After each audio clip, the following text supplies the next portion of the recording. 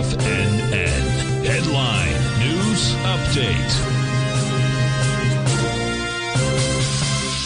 Okay, folks, we're going to take a look at the Dow Jones, folks. It just keeps trucking and trucking and trucking. I spoke to Jeff Hughes today real early in the morning, and he said, look, it looks like there's no stopping it, at least for the time being.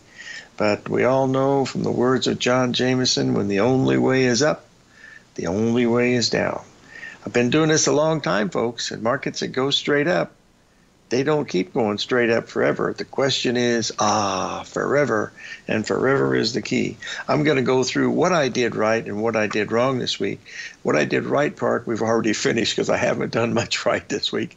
I've had a drawdown of about 3%, which is it's a lot more than I usually have. Well, quite a bit more than I usually have, but that's neither here nor there. Yesterday, I was actually up on the week for a short period of time with the move that was going on in the Dow Jones, in the S&P. You know, we sold that high up there at 92. We had 50 handles in it, folks, and I was trying for 60 handles, and I didn't get it. And, of course, I ended up making a very, very small profit in that. And then also in the bond market, we also made some, not a lot of money, but a little bit of money. But we've hit those numbers, and I'm going to go through what I think is happening here over these next few minutes that we have together here to see where we are, because I've been doing this a long time, as I mentioned before. I'm wrong a lot, but I'm also right a lot. But the one thing is I don't do, folks, I don't stay wrong for a long time.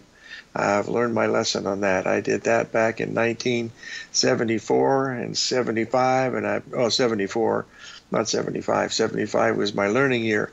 But that's what we're looking at. We're going to have such great volatility coming, folks, in these next probably next year would be my guess, that you're not going to believe it.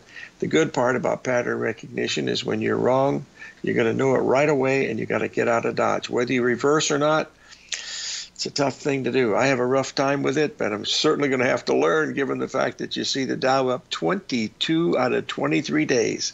Little test for you, boys and girls. How many times has that happened in 178 years? Not very many. So we'll pay a close attention. That didn't even happen on September 3rd of 1929.